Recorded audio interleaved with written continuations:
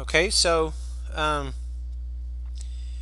for electrons, if you do the experiment very carefully, again, what you see is interference, and that the probability distribution of finding an electron looks very much like the intensity distribution from waves that are interfering through a double slit apparatus. Okay, and the math is the same too. The probability distribution when both slits are open, P12, is equal to the sum of two amplitudes squared, which when you expand it again gives you this interference term here, and it has a cosine delta dependence. Again, delta is the phase difference between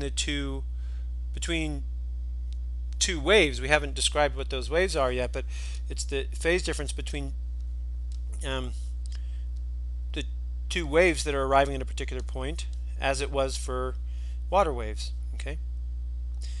Now we'll talk about in a second. We'll talk about what phi 1, phi 2, what these mean, what they correspond to, or at least we'll start to get a feeling for that. But first, let's just note that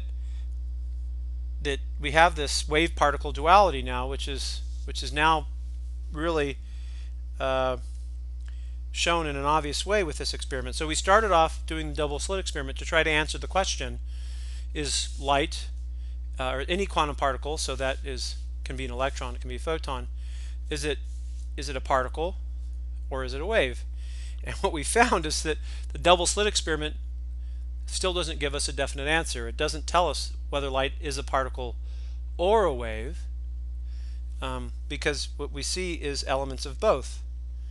Okay, and so quantum particles seem to behave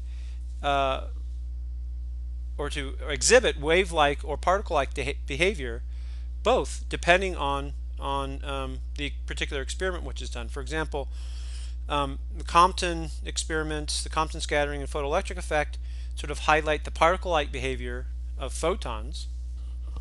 The double slit experiment, on the other hand, for example, shows wave-like behavior for both photons and electrons. The example I just gave was for electrons. And so it's still not clear. And one thing that you may want to guess is going on is maybe you say, oh well, maybe the source of the light somehow puts out a wave or puts out a photon depending on the particular experiment that's being done. So maybe there's some sort of communication between the actual experimental apparatus and the source of the particles, the source of the quantum particles, that tells it, okay, send out a particle or send out a wave.